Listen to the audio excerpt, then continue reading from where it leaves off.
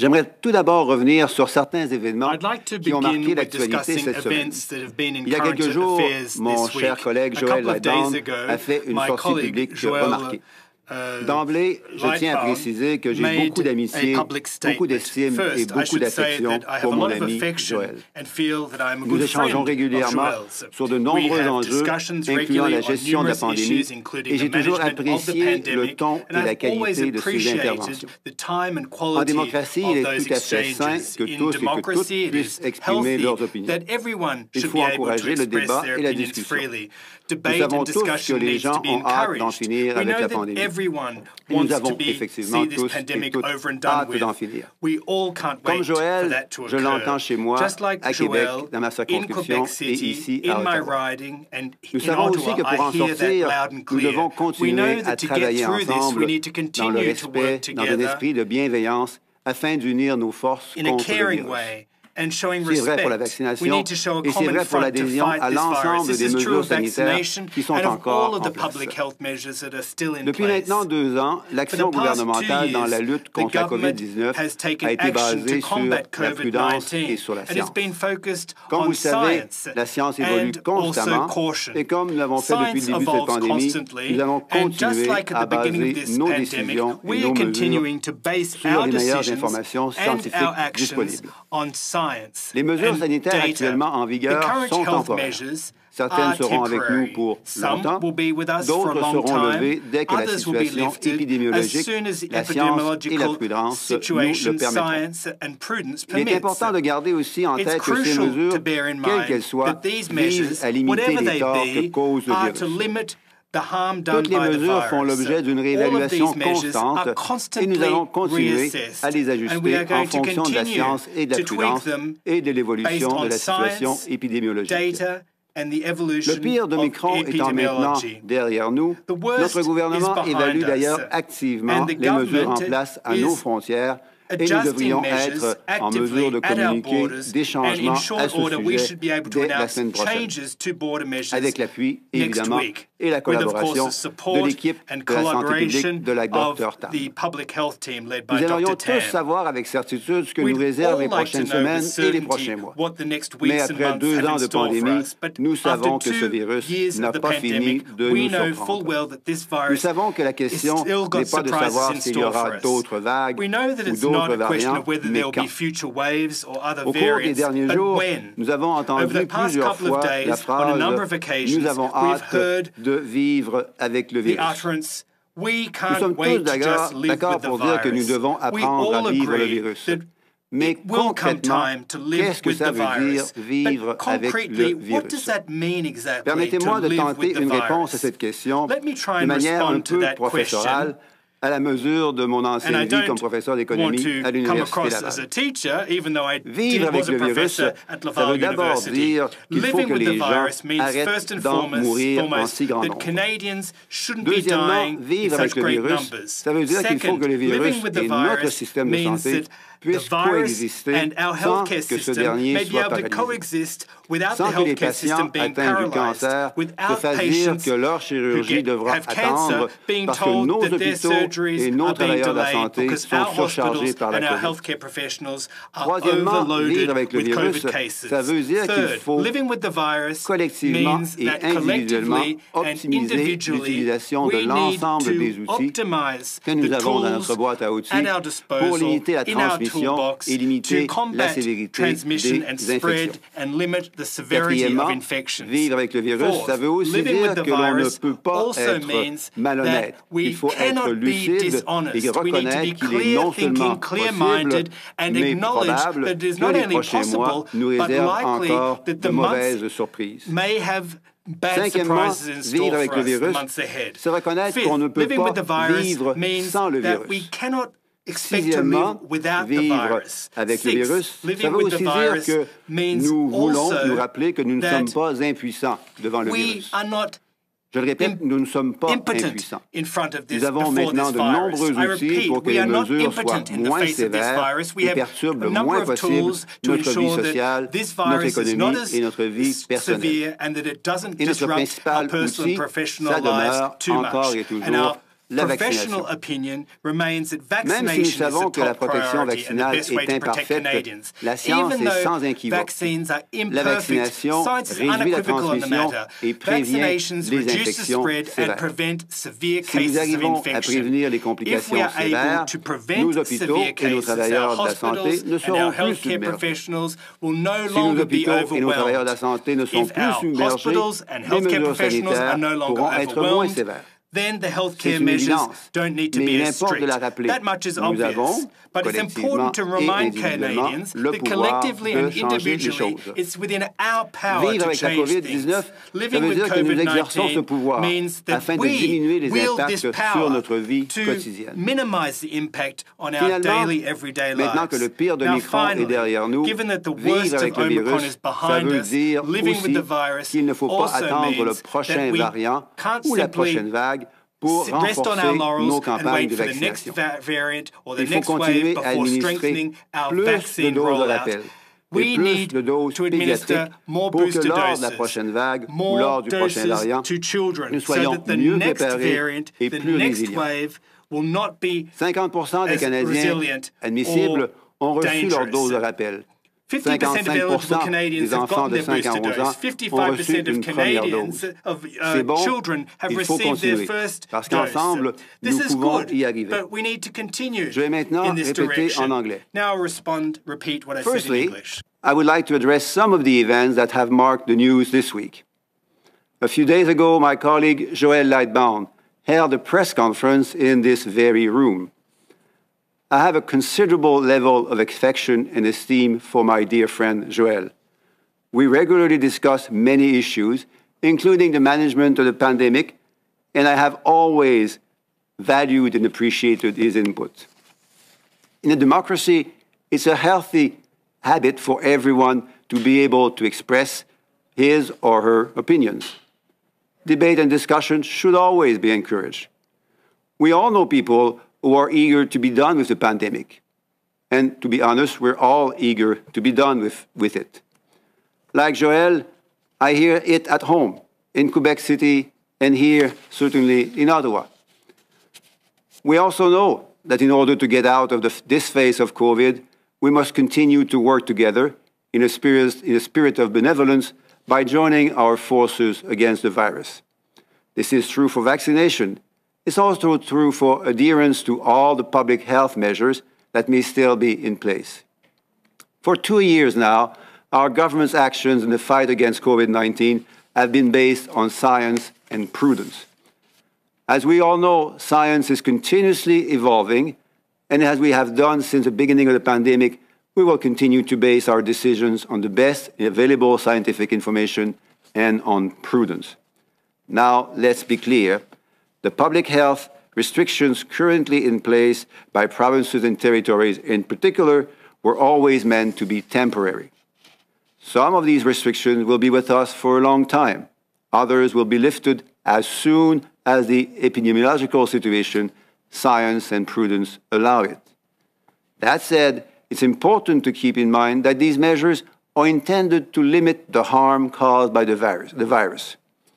All measures are subject to constant reevaluation, and we will continue to adjust them according to science and prudence and the evolution of the epidemiological situation. With the worst of Omicron now behind us, our government is actively reviewing the measures in place at our borders, and we should be able to communicate changes on this next week with the support and the advice of the team of Dr. Tam. We would all like to know for sure what the next few weeks and months have in store for us, but after 2 years of this pandemic, we know that this virus will always find a way to surprise us. We know that the question is not whether there will be other waves or variants, but rather when. Over the last few days, we have all heard the phrase, "We have to live with the virus." We all agree that we have to learn to live with the virus, but concretely, what does it mean to live with the virus?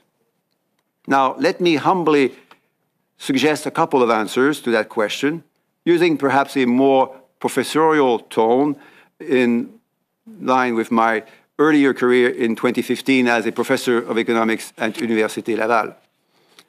Firstly, I would say that living with the virus means that people have to stop dying because of it in such large numbers. Secondly, living with the virus means that the virus in our healthcare system must be able to coexist without the latter being paralyzed.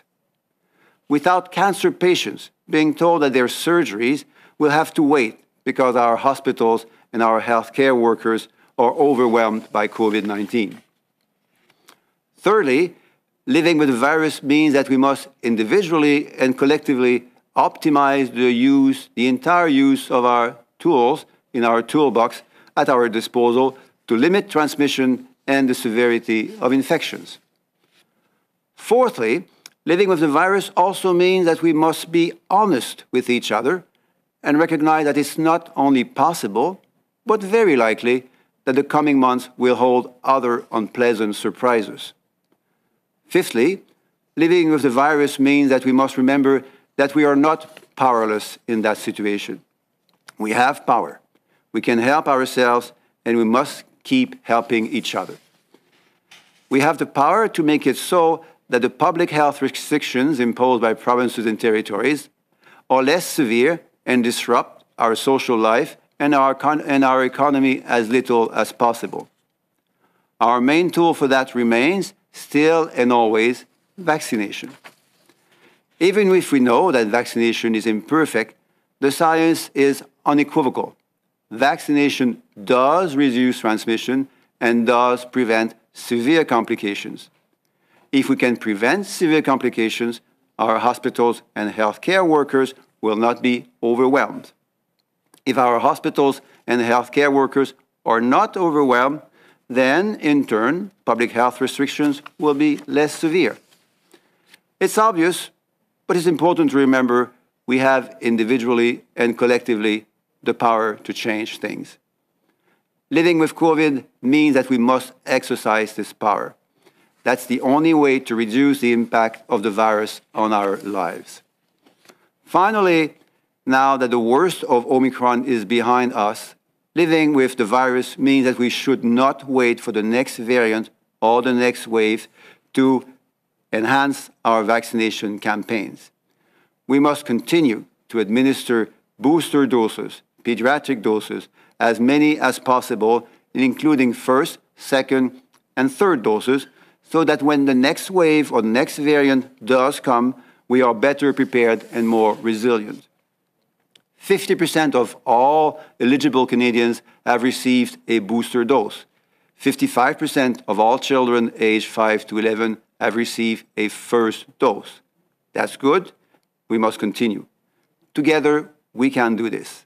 And I'll now turn to Dr. Tam.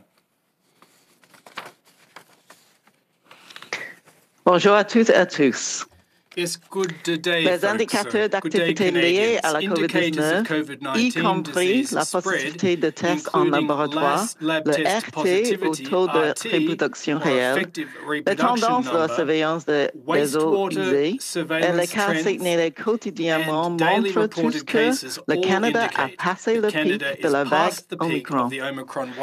Bien que le nombre moyen de cas à l'échelle nationale au cours des 7 derniers jours demeure supérieur à 11 000 nouveaux cas signalés quotidiennement, des diminutions hebdomadaires ont été signalées par toutes les administrations au Canada. Severe illness trends remain high or are still increasing in some areas of the country. However, we are starting to see hopeful signs, with weekly reductions reported in most jurisdictions. Compared to last week's update, there are now an average of 1,400 fewer people with COVID-19 being treated in hospitals each day. However, that is still a 7-day average of over 8,700 each day, including over 1,000 in intensive care, and 130 deaths were reported daily. As we continue to take measures to mitigate the ongoing impact of COVID-19 on the health system, health authorities across Canada are looking ahead to longer-term sustainable management of the SARS-CoV-2 virus. This includes transition plans for the immediate future as epidemiologic indicators of COVID-19 disease activity continue to improve. This will allow jurisdictions to begin to ease restrictions. It also includes planning for the months ahead and beyond, when we can expect the virus to still be with us, including emergence of new variants with uncertain transmission and severity characteristics. However, what will not change is the advantage to be gained by maintaining a state of readiness. This includes monitoring to detect signals of concern that can enable early and appropriate public health response at the population level. At the same time, providing guidance and tools to support risk-based decision-making can continue to empower individuals, families, and communities to reduce their risk through personal protective practices. À plus long terme, nous pouvons nous fier sur les solides assises de protection obtenues par l'entremise de l'élaboration et la mise en œuvre d'un éventail d'interventions fondées sur la science. Ces outils, dont le dépistage, les mesures de santé publique, les vaccins, l'évacuation en clinique et les traitements, ont aidé à réduire substantiellement l'incidence et la gravité globale de la pandémie de COVID-19 jusqu'à présent. Et bien qu'une résurgence soit possible, surtout avec l'assouplissement des mesures de santé publique, la disponibilité croissante et la mise en œuvre rapide de ces outils peuvent aider à diminuer l'incidence d'un tel cas de figure dans les hôpitaux.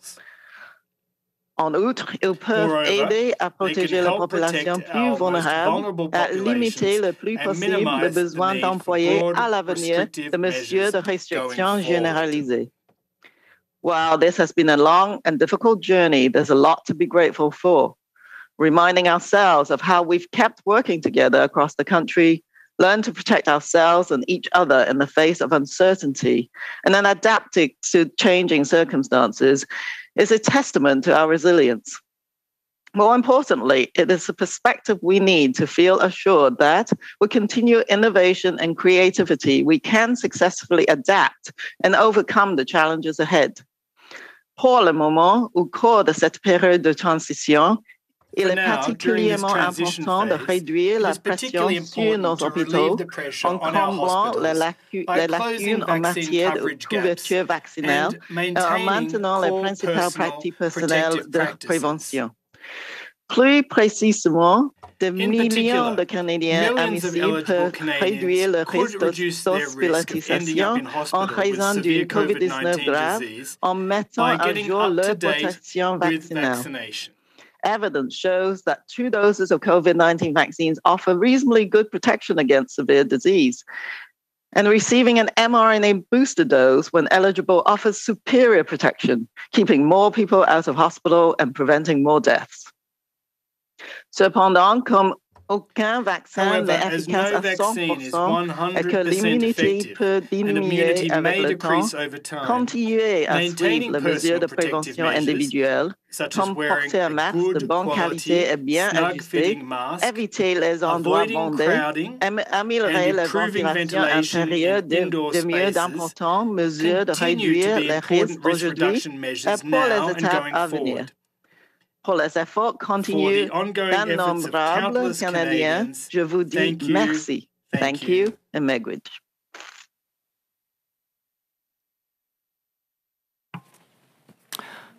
Thank you, everyone. Looks like time for questions, as discussed. We will start in the room. I'd like to start with Kevin Gallagher, CTV, please. Good morning. My first question is for Health Minister Jean-Yves Duclos, and also Dr. Theresa Tam can follow up as well. Given this reevaluation, it seems that's happening ongoing, as you say, for public health measures, and we'll lump in their mandates. I'd like to ask, what data or studies contributed to imposing specifically vaccine mandates? In terms of, was there any data that showed that this would be the best way to increase uptake of vaccinations, especially when we're talking about people who are vaccine hesitant or anti-vax? Obviously, I don't need to remark about why I'm asking this question. Ottawa has been occupied by what the mayors call the siege, by people who have strict and staunch views against vaccination and feel that their rights have been violated in some way by mandates. I'm not here to necessarily debate whether the government can put mandates in or not, but I'd like to know if there was any data or studies that backed up the decision to impose them as a way to encourage people to get vaccinated, and if there's any evidence to show that that measure would be useful for people who are already vaccine hesitant or staunchly anti-vax. Well, thank you for the question. I'll start by saying that vaccination is not punishment. Vaccination is protection. In fact, it's a protection that science gave us about a year ago. We had hoped about 2 years ago that we would eventually be able to have vaccination as protection. That came enormously faster than scientists at that time, about 2 years ago, thought it would come. And since about a year now, we have had the gift and the fortune of being able to vaccinate Canadians across the country. So it's not punishment, it's protection for the person. When I would say I have been vaccinated, I receive my booster dose. When I do that, it's because I want to protect myself. But I also do that because I want to protect my family, my parents when I go and visit them, my friends when I meet them. And when I see my children be vaccinated, I'm glad for them. I'm also glad for their friends that they will be able to be engaged with. So it's not punishment, it's protection. The second thing is about the protection of vaccination. Dr. Tam might want to summarize the current knowledge around virology and immunization. But we know, as she summarized earlier, that although it's not perfect, it's working. But it's working even more with booster doses, and that's the key message I think that Canadians would like to hear again today, is that a booster dose is needed, is useful, is important for all eligible Canadians. And the third thing is that vaccination mandates work. 99% of public servants have done the right thing. They have been vaccinated. Some estimates both within Canada and outside Canada suggest that a large number of Canadians were perhaps better able to understand the value of being protected and to be able to lead a more normal life through vaccination. There are some estimates that it could be up to 3 million Canadians that over the last 6 months, because of mandates and at the federal and provincial levels, chose to be vaccinated, perhaps quicker and perhaps in large numbers. Let's imagine what the situation with Omicron would now be if we had 3 or up to 3 million Canadians not vaccinated with the current situation. And finally, and I'll turn to Dr. Tam in a second, the reason for which, an important reason for which we are moving away from the peak of Omicron is that large number of Canadians, not large enough still, about 50%, have received a booster dose over the last few weeks. That gave them extra superior protection against Omicron. And in addition to that,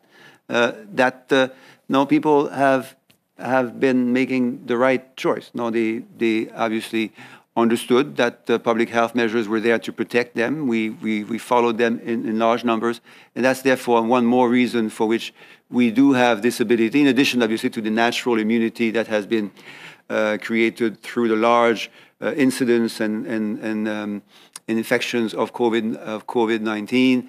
Some estimates in Quebec and Ontario suggested it could be up to about 20 to 25% of Canadians that have been infected since the start of Omicron in December. So these are large numbers of people either naturally immunized or because of vaccination. And I know I'm speaking a bit too much, perhaps, but I should turn immediately then to Dr. Tam.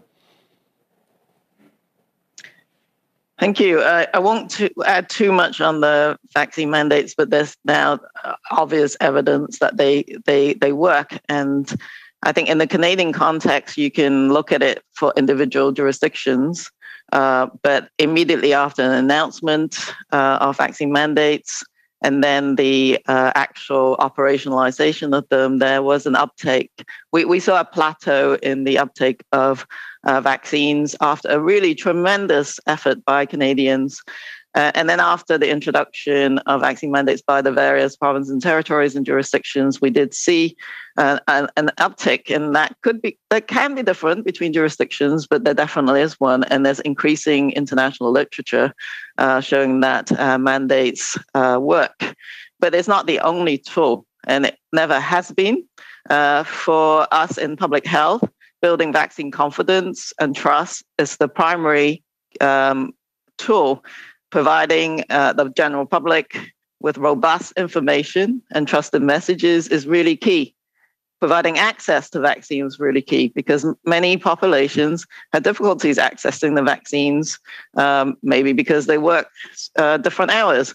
So getting access was very important. Reducing inequities, helping debunk misinformation is extremely important. And I think vaccine mandates may particularly nudge those who are in the middle trying to figure out whether they'll get it or not, has prompted them to actually get vaccinated. But there was certainly a huge number of Canadians who were very much supportive of the evidence-based measures, such as vaccination being a really incredible tool. I'll just follow up. My question wasn't really about whether I have listened to many of these press conferences and have listened to the data about how vaccines are effective. I understand your point about how mandates have increased the vaccination rate in some cases. My question was quite specific about, and maybe I'll just frame it in another way here. What's the plan to reach out to people who are so opposed to vaccination, perhaps basing their information on misinformation, as Dr. Tam just pointed out, that they would be willing to, pretty much put their lives on hold to paralyze the nation's capital? What is the best method to reach out to some people who seemingly don't trust the opinions of Dr. Tam, don't trust your opinion, Health Minister, and have lost faith, frankly, in my reporting and other of my colleagues in the mainstream so-called media, right? So what is moving forward, should there be a different approach or tactic for reaching out to people who are staunchly anti-vax and very much opposed to mandates or vaccinations in general? Well, this is a great question. I would separate the answers in two parts. First, benevolence, and second, trust. I think we want to speak benevolently about vaccination. It's, again, there to protect people. It's not there to punish people. And in speaking about that, the benevolent value of vaccination, the good, because benevolent means you want good. I suppose it's from Latin. So you want good for others. And I think it's a language that not only unites people, but, as you said, brings people forward. Now, on trust, I agree. There is a lot of disinformation around all sorts of things, including around the benefits of vaccination. But I'll turn to Dr. Tam quickly, because PHAC has, obviously, in collaboration with many, many partners, many of them at the provincial and territorial levels. PHAC did succeed in providing both the benefit, the value, the benevolence of vaccination, and also decreasing the disinformation to which you alluded. Dr. Tam, would you like to give a few examples of how PHAC does that? Yes, I think recognizing that not everyone listens necessarily to government sources, or indeed some other really incredible expert panels, such as National Advisory Committee on Immunization. We funded a whole range of projects that enable other leaders in the community, elders, religious leaders, are supported in the way that they can further support their own communities, Black Canadians, and other communities who, quite frankly, had lots of reasons to be distrustful of government and authorities. They've been brought along to get vaccinated because of the trusted voices in their own communities. And that has got us to this far as Canada having one of the best vaccination rates in the world. But there will always be a small percentage of people who will not essentially take up the vaccine, no matter what we do. And that has been observed in a multitude of vaccination campaigns. And that is probably to be expected, that some people will not change their minds. But because so many people, the vast majority of people having been vaccinated, we are able to move forwards in our transition to be able to manage this virus and COVID-19 in a more adaptable and sustainable way. Before we turn to the next question, I just should insert one thing. I'm aware that I believe Mr. Duclos may have to leave in about 15 minutes, and we have other questions in the room, but we have some Francophone reporters on the line. I have an obligation to take the questions in the room first, but if we show a little more vitesse, we might be able to get all questions in both languages. And before you go, thank you. David Aiken, Global, thank you. David Aiken, Global, and I'm going to stick to English. My other official language is not so good, I'm afraid. Question first for Dr. Tam, and then I'd like to hear Minister Duclos. Through this pandemic, when we've instituted border measures, it's been very clear that one of the goals of any border measure was to reduce or prevent transmission. So, Dr. Tam, to the extent we're testing and tracing, can you tell us and set the stage, what data do we have that any new transmission in Canada is a result of travel? If I could get you to speak to that, and then if you could follow up, Minister, to say, as you consider lifting border measures or changing them next week, are you still worried about transmission from travelers? Just transmission right now at this point. Dr. Yes, so one of the objectives, particularly when new variants emerge, is to reduce importation risks, which could then lead to transmission. So we do know that the positivity rate, as one might expect, with Omicron surge, for example, has led to a very high positivity rate in travelers that we could detect as they come across the border because of the post-arrival testing. They surged to very high levels at the end of December, beginning of January, and then just beginning to come down.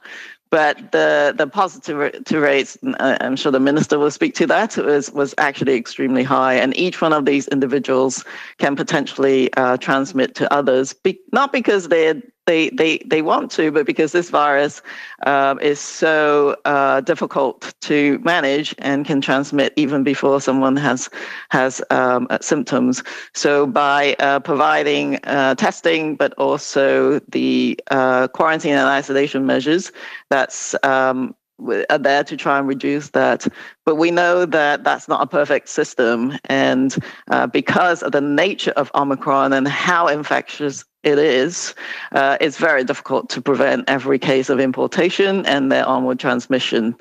Provinces have demonstrated how the initial introduction have spread, of course, first to household members, but then even unbeknownst to them, they've gone to school or work and have transmitted thereafter.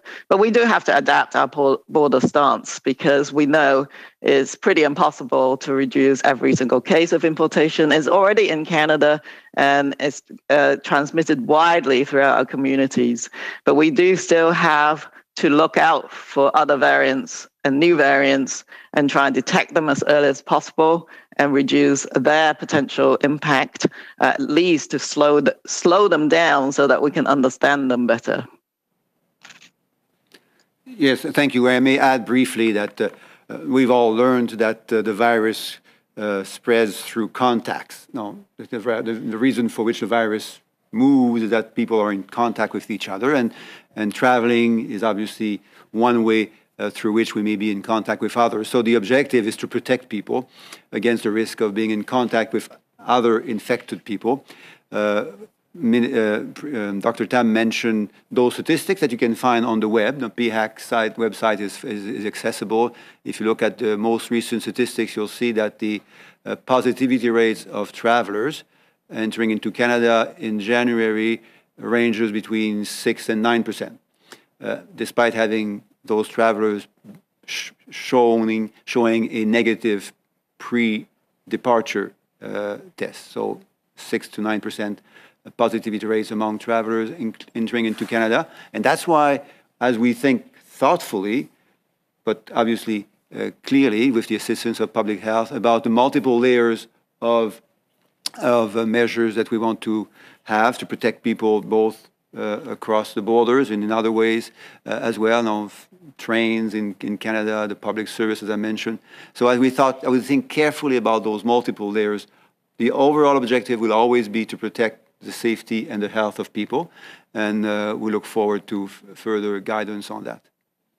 Thank you. And then just to follow up, Minister Duclos, border measures are often implemented sometimes with our international partners, sometimes not. We've coordinated with the Americans, sometimes not.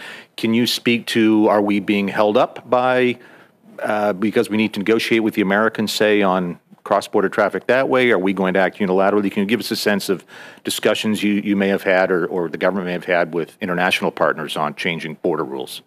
Well, two objectives here, and that's a great question. The first one is obviously to serve Canadians and to protect their health and safety based on the local epidemiological situation in Canada and the national advice on from experts. The second objective is obviously to be as much aligned as possible with other partners, but we can never be totally aligned because, as we all know, the situation changes. It comes in waves at different times across different places. So these two objectives reinforce each other. Always A, protect the safety and health of Canadians, and B, do this to the best extent possible with international partners. For the ministers, perhaps Minister Duclos, you're in the room, but perhaps Minister LeBlanc. How will the new Ontario State of Emergency powers help clear the Ambassador Bridge and end the protest in Ottawa? And why did it take 2 weeks to see that? What have you been doing in the meantime to get to this point? Well, I'll turn immediately to Minister LeBlanc. I don't know if Dominic is a doctor, but he's certainly a minister. And Dominic has been extremely engaged with many, and he will indicate in a moment, and will have something to say, I'm sure. So, merci. Thank you, Jean-Yves. We have been working in a collaborative way with the Government of Ontario, with Premier Ford and his ministers, obviously since the beginning of the occupation in Ottawa. The Prime Minister spoke with Premier Ford, I believe, on Wednesday evening. I spoke with the Premier late last evening, on Thursday evening. He was still at his office working on the details of these emergency measures that he announced this morning.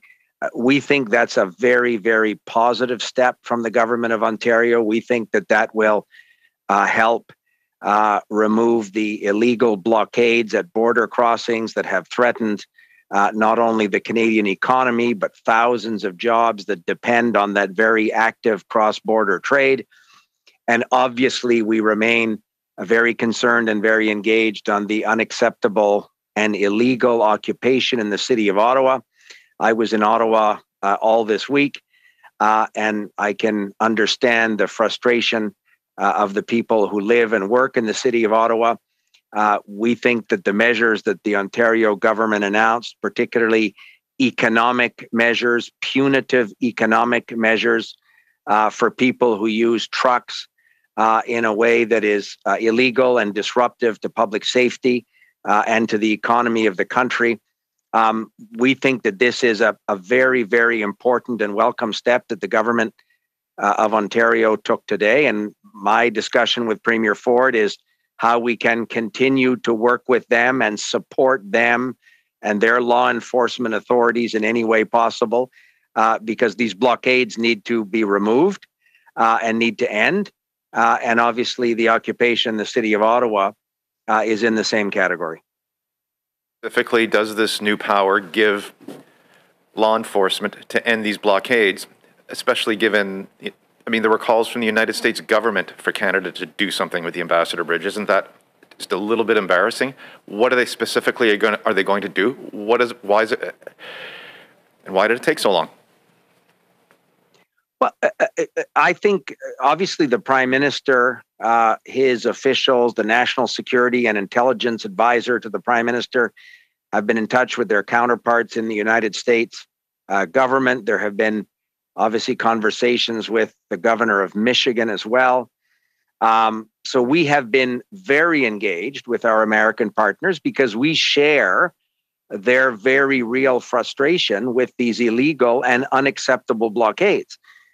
Because somebody doesn't agree with a particular public health measure doesn't entitle them to damage hundreds of millions of dollars of cross-border trade or create enormous disruption and abuse on the streets of the nation's capital.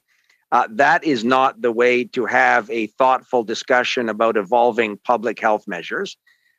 So we certainly share the frustration that Premier Ford expressed this morning. This has been an ongoing collaborative effort with the Government of Ontario and other provincial governments since the moment these illegal activities began. So what you're seeing now, from our perspective, is a very important series of additional steps that the Government of Ontario is putting into place. And as the Prime Minister has said in numerous conversations with provincial counterparts, and my federal cabinet colleagues have been obviously in touch with their provincial counterparts, not just in Ontario, but across the country. The Government of Canada will be ready to do whatever we can to support local and provincial law enforcement authorities to make sure that these illegal activities come to a conclusion quickly. Hi, Dylan Robertson of the Winnipeg Free Press. Question for Minister Duclos. I wanted to ask about the take-home PCR testing program at the border. We've interviewed rural Manitobans who have had couriers and taxi cabs drive as long as 10 hours to go pick up a single sample. This is likely costing upwards of $1,000 each time. Your department seems to have no issue with this. Is this a prudent use of taxpayer funds? Thank you for the question. I'll limit my answer to two things here. We have obviously a big country, or people live in very different places and sometimes quite far away from urban centers. But everyone has a right to receive the same quality of services. It's the foundation of all the broad healthcare agenda. The second thing is that given that, our suppliers, PHAC suppliers, have been told that they need to do what is needed to do to provide everyone with the level of service that they need and deserve. And that's for them to decide on the way in which that has to be done. Thank you, Minister. And Minister LeBlanc, the Manitoba government says that your government's tone is making things worse and inflaming things.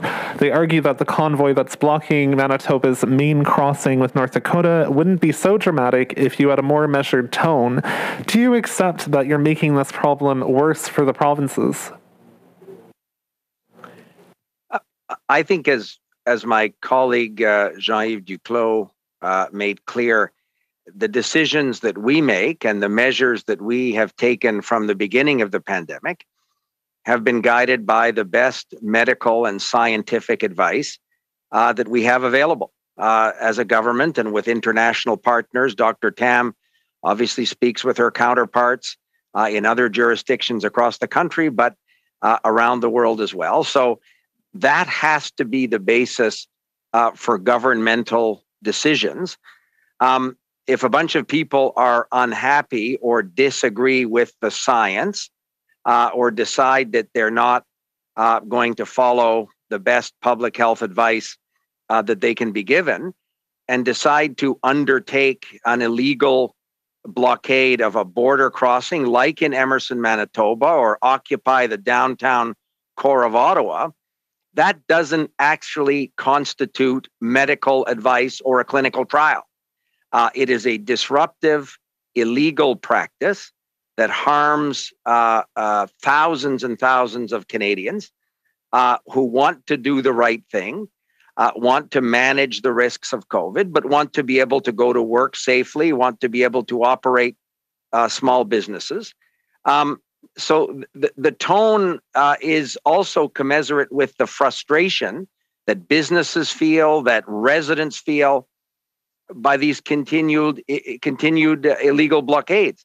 So our measures will always be based on the best public policy, scientific and medical advice that we can receive. As Jean-Yves Duclos and Dr. Tam said, they will evolve over time, as was always understood, based on that advice. But the Government of Canada's job is to work with provincial and local law enforcement partners and provincial governments, as we have been doing, obviously, extremely actively, to bring these illegal blockades to a conclusion as quickly as possible.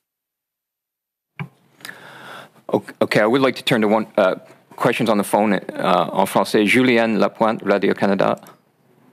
Julienne Lapointe, Radio-Canada.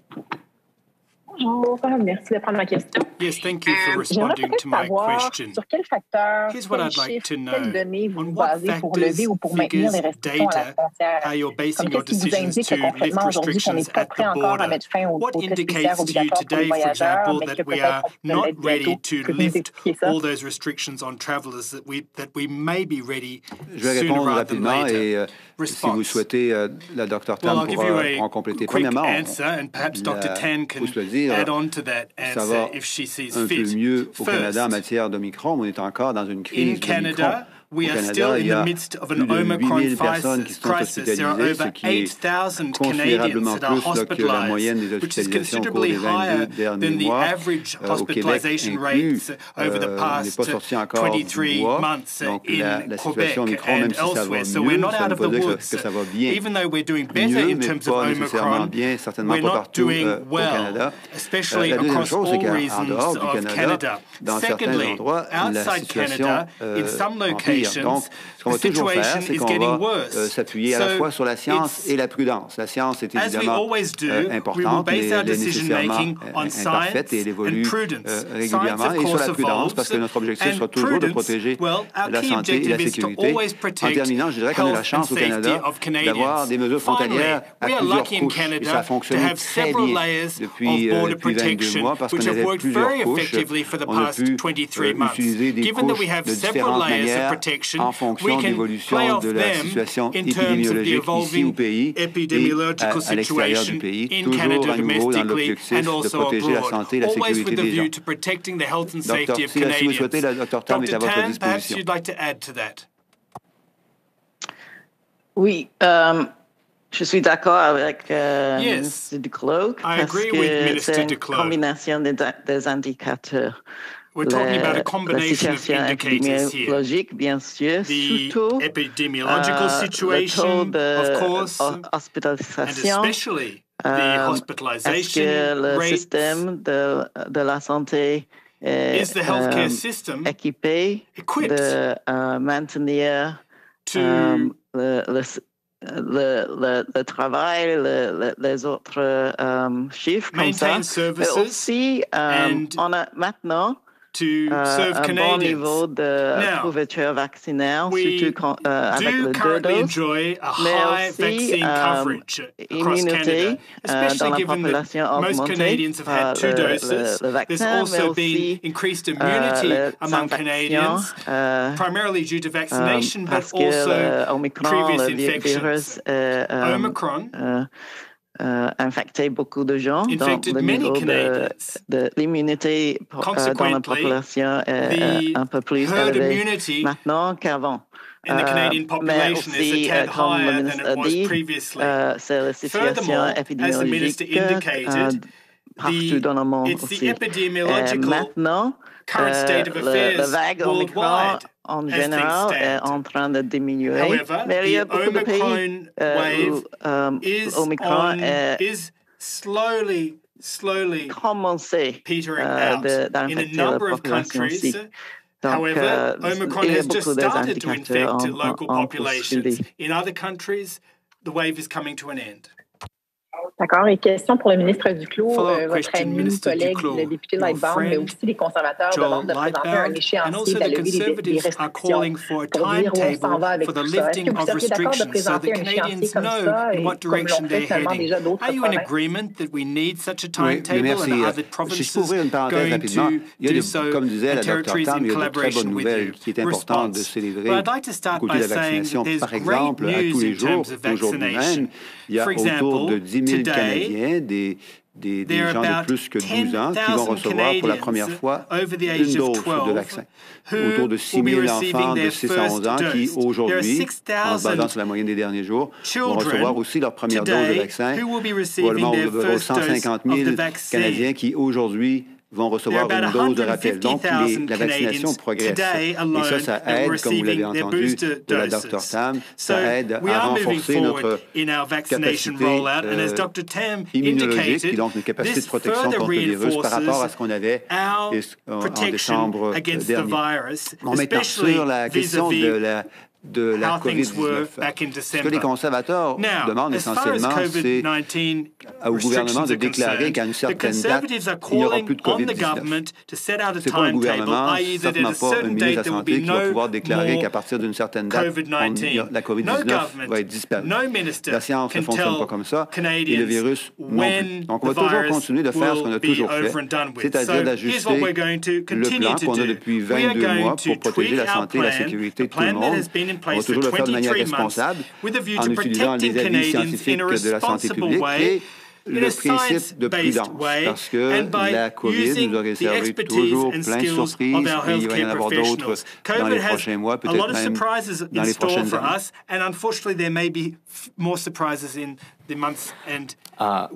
I know we're over time here. We do have 3 other questioners, including Stéphane Blais avec Presse Canadienne. Est-ce que c'est possible d'avoir une autre question? Is it possible to have another question? Monsieur Is it possible to field another question? Yes, Mr. Blais, please go ahead.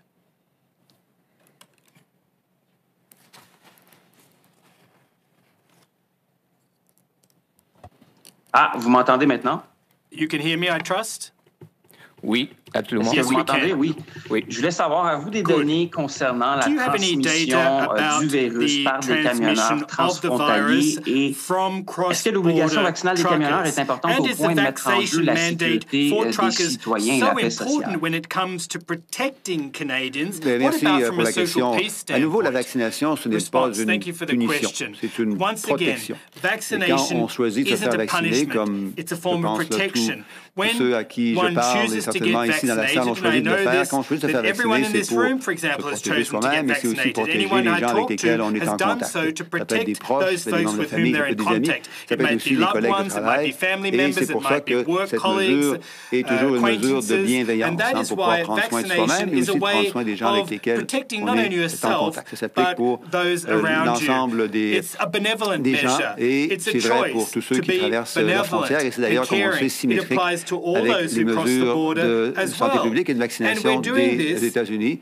Ceci étant dit, on va toujours réévaluer la situation, mais pour l'instant, la règle est la même, c'est que si on veut éviter les restrictions, les confinements, les fermetures d'écoles, les fermetures d'entreprises, si on veut éviter ce qu'on voit, là, les problèmes autour de les théâtres qui sont fermés, les cinémas qui sont fermés, qui sont en train d'ouvrir, heureusement, dans la plupart des endroits au pays. Si on veut faire ça, éviter les restrictions et les confinements, c'est la vaccination qui demeure notre outil essentiel.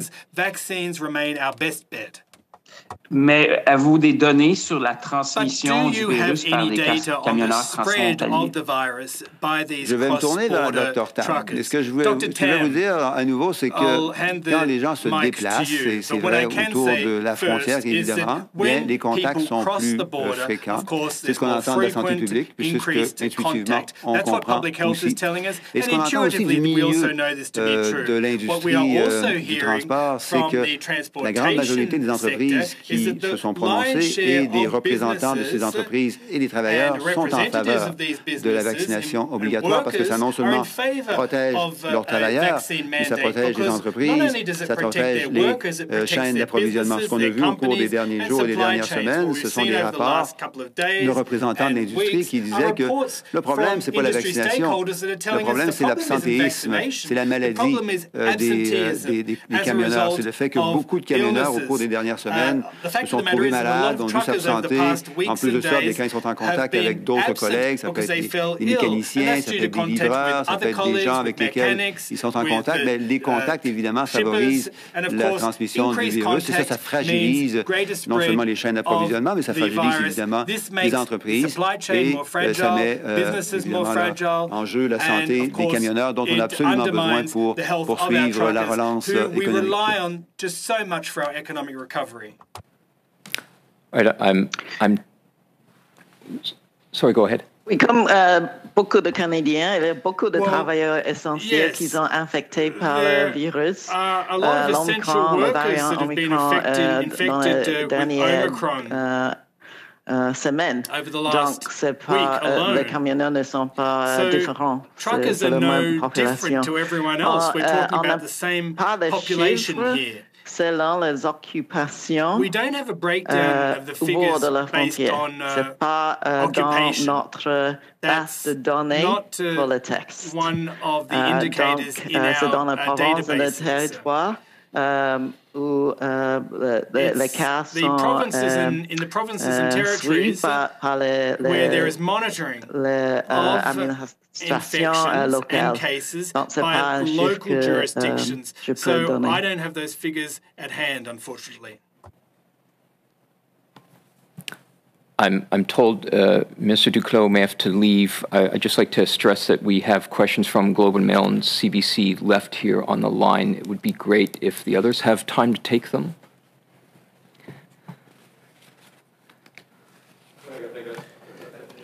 I can. Okay. I'm happy to stay for about another 5 minutes. Okay. I was told it was over at 12:30, but I can stay for 5 more minutes. Okay, we will. I'll try one more. We'll see how fast we can squeeze. Thank you. I appreciate it. Let's try. Oh, I'm sorry. We may have one. David Thurton, CBC. Go ahead, please. Hi. Dr. Tam, what is our new vaccination goal now that there are boosters? Is there a new specific goal that we're trying to hit here? As many people as possible is the goal. And I've said it even for 2 doses, is shoot for the stars. There's no specific levels, but you want it to be really high, particularly for the high-risk groups. I actually think that for the older age groups, which are some of our highest risks, the booster rates are pretty good. But there are still some seniors, particularly those over the age of 60, who still haven't got their booster dose. It's really important that they do, because the booster actually really increase your protection against severe outcomes. It can actually also reduce your risk of getting infected for a period of time as well, which can be important during an actual wave. But the durability and the quality of the immune response against severe outcomes is augmented for sure by the booster dose. For the younger population, there is a gap at the moment. And again, whether it's for the personal protection or for making sure that we have a healthcare system that's sustainable for all illnesses, it's a great idea for everybody to get their boosters when they're eligible. So does that mean that our goal is, 100% vaccination? And if that's the case, that would be the ceiling. But what's the floor of that goal? What's the minimum you think we're trying to achieve here? Our goal overall in Canada's pandemic response is to reduce severe outcomes, morbidity, mortality, and while balancing that against societal disruption and business continuity, and everything can be maintained better if people were vaccinated. So I can't really answer your question, because it's really as high as possible. For a while, our goals and our science evolved over time, as you all know. We've been bringing you all along with news conferences throughout the past year. And we've had the vaccine now for just over a year. There were certainly some initial goalposts in terms of getting first and second doses in order to achieve a good level of individual and population immunity. But what we know is that we can't get rid of this virus. It is going to stay with us. There may not be such a thing as herd immunity. This is a term that I have not used for a very long time. But any vaccination level can help population levels of immunity. And we've just got a boost of that immunity as well from those who did get infected, at least against the Omicron virus. We don't know where the virus is going to evolve. That's the other thing. that changes your vaccination goalposts as well. So we have to keep monitoring the evolution of the virus. Do we need to change the vaccine? What will we need to do in the fall? So these are all the different scientific questions and planning that we need to do moving forwards as we adapt to the longer term management of COVID-19. Marika Walsh, Globe and Mail. Good afternoon. I just wanted to clarify on the border. Just first of all, on the fact that we still have an international sweeping travel advisory in place, including for vaccinated travelers. One of the complaints that we've seen from protesters is that,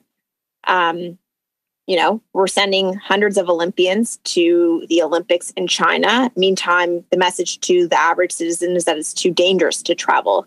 Can you tell me if the travel advisory still makes sense and how you explain that disconnect to the average person watching your press conferences?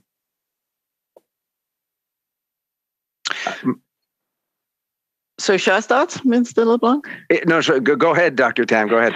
Yeah, so as with everything that's evolving, we are actively examining the advice for travelers. We've never stopped people from leaving Canada, but the current global travel advisory is avoid non-essential travel. It doesn't stop any individuals from doing so, but it is a really important message when Omicron has been surging and still continues to surge throughout the world. But we are actively examining that as we are doing for other public health measures. Mr. LeBlanc, can you weigh in on that question, please, before I ask my follow-up? Sure, Marika. I think my colleague Jean-Yves Duclos indicated at the beginning of his comments that we would have more to say, we hope, next week on the normal evolution of measures at our borders. Dr. Tam just, I think, repeated what we've been saying since the beginning of the pandemic, that we put in place the best measures possible based on the best medical and scientific advice we have. And they change as the circumstances or the virus changes. So I think we may have more to say next week based again on that advice and those discussions. I chair the Federal Cabinet COVID Committee. We're constantly discussing examples of border measures that are appropriate based on the context of the virus at this particular time. So I would think, Marika, you may have the chance to see us again next week with some precisions on our border postures. Okay, thank you. And Minister LeBlanc, we're seeing a lot of sort of back and forth and finger pointing between Ontario and the federal government, with federal sources suggesting Ontario was a laggard in imposing these emergency measures. The Ontario government's pushing back on the record. Why does this finger pointing serve Ontarians who have voted for both your governments and who, both your governments are accountable to? And can you please set the record straight? Did Ontario refuse to act on the emergency measures earlier this week, and are they late in imposing them now? So, Marika, thank you. As I said, I think some moments ago, we view very positively the measures that the Ford government announced earlier today. The Prime Minister has spoken with Premier Ford a number of times, as recently as a day and a half ago.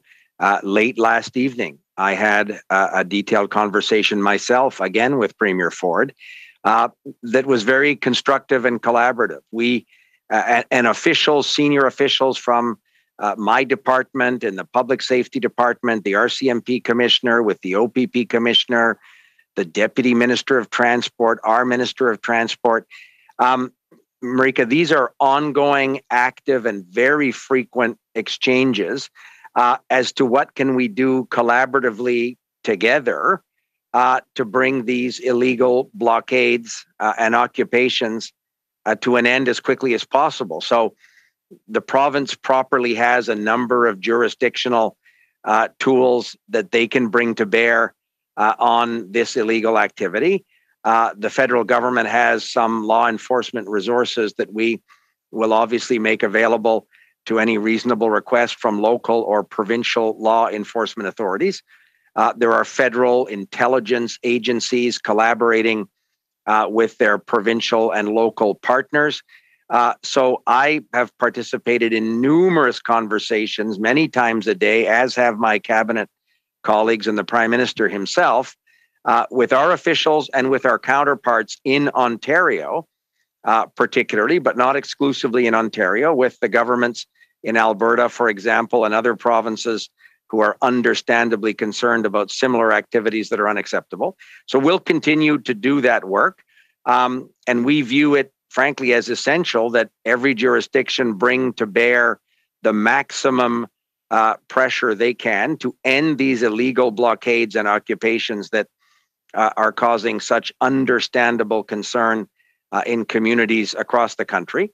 We'll do everything we can. And today, the government of Ontario took what we think is a very, very important step that we hope will contribute to a rapid conclusion of the blockades at the borders and the unacceptable occupation of the streets of Ottawa.